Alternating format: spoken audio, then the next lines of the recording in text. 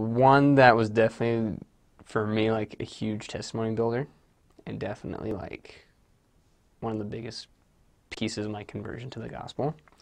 So I was in my second area, so I'm only out probably like 3 months at this time, maybe 4.5 around that time. And we're in Waimea in Kona. Best place ever. It is the celestial kingdom on the earth.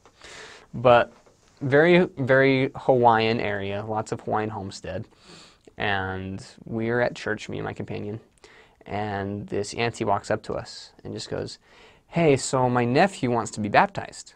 We're just like, "Well, okay, score."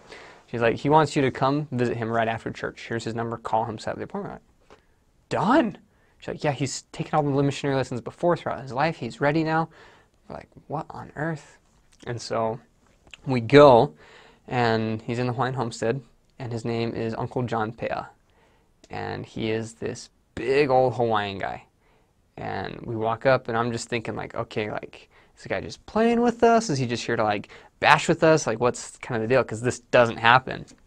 And so we go, we knock on the door, he welcomes him in, the most nice, aloha-filled Hawaiian guy ever. And we're just talking, and we're asking him about, like, his life and his experiences and why he wants to be baptized, and it's just a crazy story. So what happened was Uncle John was known in the church his whole life. So he was born, his father was a Catholic, his mother was a member of the church. And so he grew up, and it was never like forced which one to do. So some of his family chose to be Mormon, some of his family went with his dad to be Catholic. And he went with his dad because all the rules. He's like, teenager, he's like, I don't want all these rules, the Mormon church, blah, blah, blah. So he went and did that. And he had a really estranged relationship with his dad. His dad was more abusive and just very hard on him. So he always had a really strained relationship with him, to the point where they didn't talk since Uncle John was probably in his 20s till his father passed away. And at this time, Uncle John's in his probably close to 60.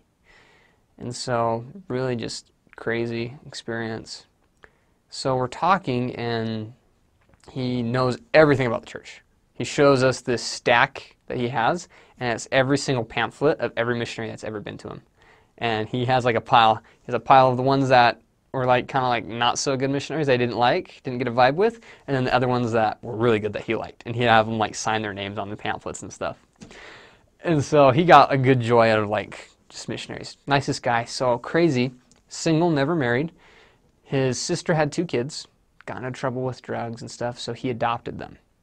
And they were baptized into the church. So Uncle John, never a member, raised these 2 kids, his nephews, really his sons, in the church. They both went on missions, and he still was never a member. It's crazy. And so he's known the church his whole life, knows everything about it, just never baptized, never wanted to make that commitment to the Lord. And so we're visiting, we're like, okay, why of all times now? What's going on? And he tells us this story. He was in his garden, he's working, and he's kind of just pondering about life. He's kind of at a point in his life, he doesn't know what's next for him, what to do. And he said that this angel appeared to him. And it was in his dad's image. So basically his dad appeared to him. And he's just in shock. And all he remembers is his dad saying, "I can't move on until you move on." And then Uncle John says he woke up. He didn't know how long he was out, but he was just laying on the grass. Kind of like Joseph Smith a little bit. And so we're just like, oh my goodness. And so he's like, that was my dad in the spirit world, not being able to move on, accept the work that's been done for him, until I move on with my life. That we forgive each other for our wrongdoings. And ultimately, that was Uncle John's answer to, I need to change my life, I need to join the church. And so it's just unreal crazy. And we're just hit with the Spirit. Everyone's in tears. We're just like, oh my gosh. So, mind blown, right? We're driving away. And little backstory to all this. My grandfather served in Hawaii in the 1950s, 53 to 55. And I was really close to my grandpa. And so another backstory. Growing up, I was never active in the church. I basically was like a convert. When I got into college, that's when I learned anything about the church, really, even though I was baptized when I was a kid. And my grandpa passed away, and that's kind of what led me to discover the church, I guess. So when I got my mission call to Hawaii, I was like, wow, he served in Hawaii. That's crazy. So we're driving away after that incredible spiritual experience. And I just had this crazy impression that there had to be a missionary on the other side of the veil that was sharing the gospel with Uncle John's dad. I had that feeling that was my grandpa. So all these emotions came flooding in. I'm just like, there's no way. So I prayed, and I just got this feeling that I knew. So I emailed my grandmother asking, like, where did Grandpa serve exactly? Sure enough, he served in Waimea. So, unreal. And that right there just kind of put everything together. Because when I got on my mission, I was kind of like shell-shocked. What am I doing exactly?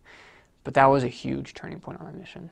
That's when I really had that solidified testimony. I never looked back from there.